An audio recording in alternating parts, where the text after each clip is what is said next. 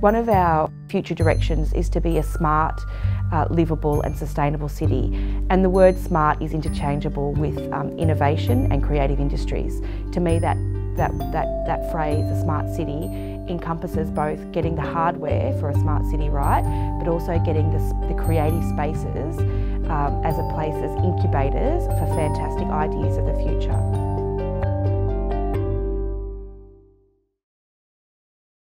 In terms of the bones, the geographical bones of Newcastle, we can compete on a global stage.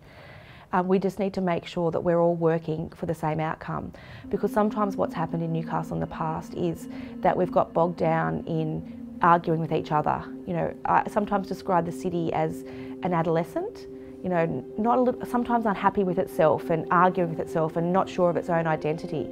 But I can see a very clear path to the future. We have an amazing future in Newcastle as we grow into a world-class city. Our urban revitalisation plans, the partnering with the university and industry and business to create innovation hubs is all about setting ourselves up as a global city and a city for the future.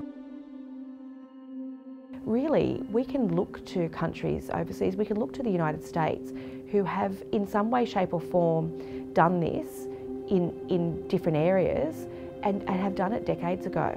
So you can take the lessons learned from other countries, other first world countries, and actually make sure it's a smoother process and can be a quicker process by aligning the right people and organisations together.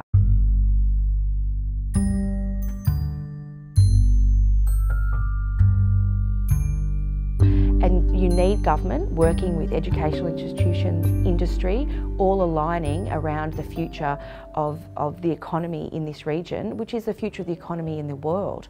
And if you're at the forefront of that and you can make your mark, and Newcastle can make its mark in creative industries as well as smart manufacturing, we are protecting the jobs of the future for this region.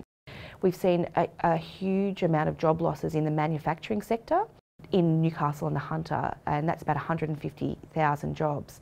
And when you look at where you could go with smart manufacturing, linked to creative industries, these are smart, high-skilled jobs of the future.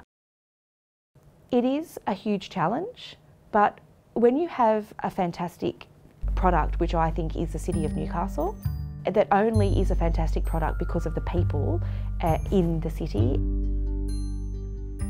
What we have is an excellent place to live, an excellent place to raise families. If people are, you know, shifting around the world and saying, well, what sort of lifestyle do I want? We are ticking a lot of boxes.